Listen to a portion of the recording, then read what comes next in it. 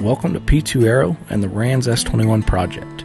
I had an afternoon of decent weather and I managed to get some primer sprayed on enough parts to keep moving forward.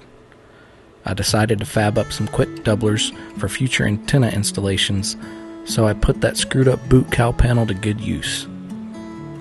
I just made up a simple paper template taken straight from the parts that we'll integrate with, and I'm not sure how the factory guys do this, but it seemed like a good way to capitalize on the extra strength of the stringer and stiffener already in those corners.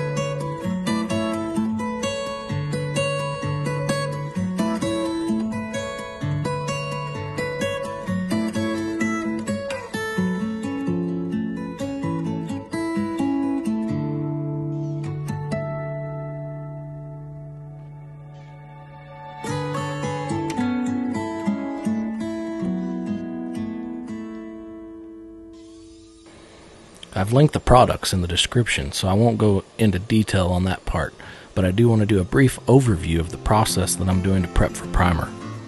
In my experience, simply abrading the surface isn't sufficient for anything to stick well. I like to use an acid etch followed by an iodine conversion coating.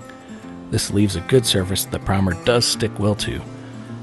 Don't take any of this as how-to instructional video. I'm just showing you how I decided to go about it.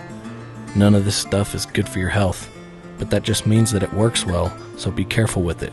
I like to leave the parts in these solutions for roughly 5 minutes or so. On bigger parts, I just lay them out on the table and do my best at keeping the surface wet with the solution for at least 5 minutes. It gets messy, so I would advise you to make this an outside project. I'm only doing this process in areas that are either getting painted later or spots that come in contact with the steel structure. If you've been following along, you'll know I didn't spray anything after the baggage area. 6061 has sufficient corrosion resistance for my needs.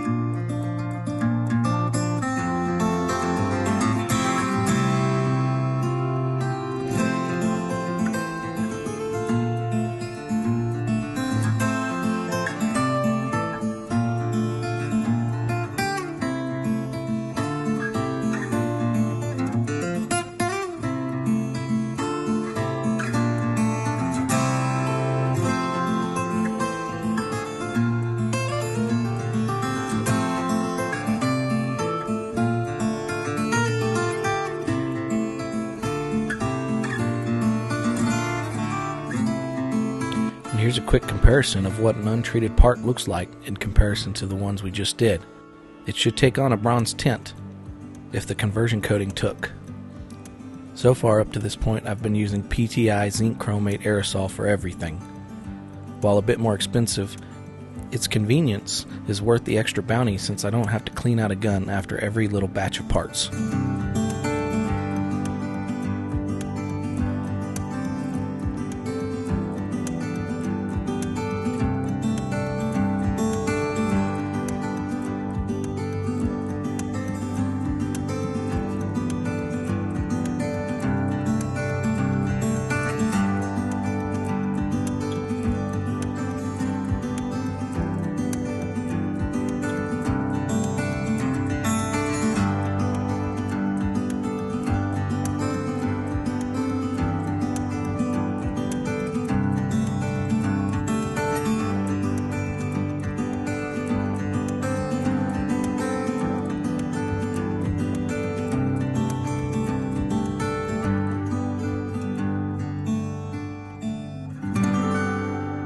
I removed some of the primer on the mating surface of these antenna doublers, just to make sure that when I do install an antenna, it gets a good ground to the skin and I don't have any ground plane issues.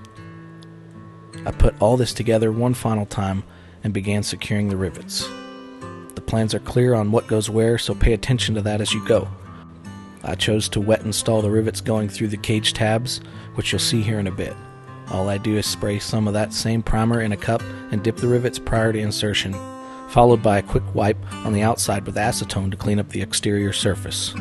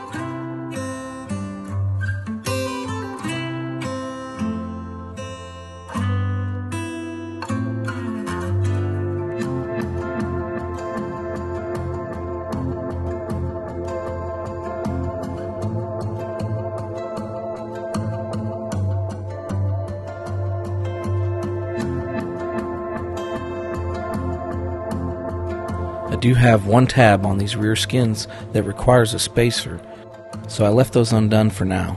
As I move forward, there's a few more spots that need it as well, so I figure I'll just do them all at once at that time.